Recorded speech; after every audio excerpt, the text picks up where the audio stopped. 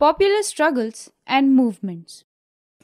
In this topic, we shall learn about movement groups and their influence. Movement groups. As the case of interest groups, the groups involved with movements also include a very wide variety. The Nepalese movement for democracy arose with the specific objective of reversing the king's order that led to suspension of democracy. In India, Narmada Bachao Andolan is a good example of this kind of movement.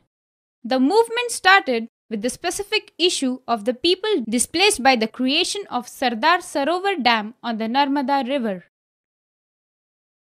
The environmental movements and the women's movement are examples of such movements. There is no single organization that controls or guides such movements. Environmental movement is a label for a large number of organizations and issue-specific movements.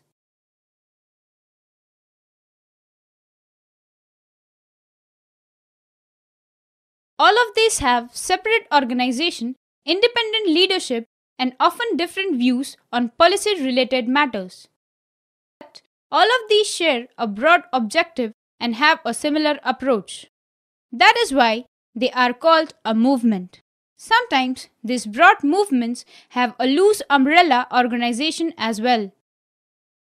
For example, the National Alliance for People's Movement (NAPM) is an organization of organizations. Various movements groups struggling on specific issues are constituents of these loose organizations, which coordinates the activities of a large number of people's movement in our country. How do they influence politics? Pressure groups and movements exert influence on politics in a variety of ways. They try to gain public support and sympathy for their goals and their activities by carrying out information campaigns, organizing meetings, filling petitions, etc. They often organize protest activity like strikes or disrupting government programs. Workers' organization, employees' association, and most of the movement groups often resort to these tactics in order to force the government to take note of their demands. Business groups often employ professional lobbyists or sponsor expensive advertisement. Some persons from pressure groups or movement groups may participate in the official bodies and committees. They offer advice to the government. While interest groups and movements do not directly engage in party politics, they seek to exert influence on political parties. In some instances, the pressure groups are either formed or led by the leaders of political parties, or act as extended arms of political parties.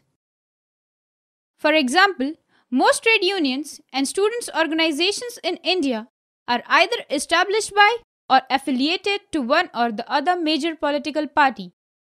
Most of the leaders of such pressure groups are usually activists and leaders of the party.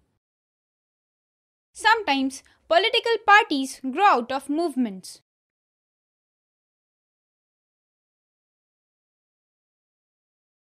Summary. In this lesson, we learnt about 2006 democracy movement in Nepal, Loktantrik Andolan, the Bolivia's water war, pressure groups and movements. That is all in this topic. Learning is fun. Keep learning, students.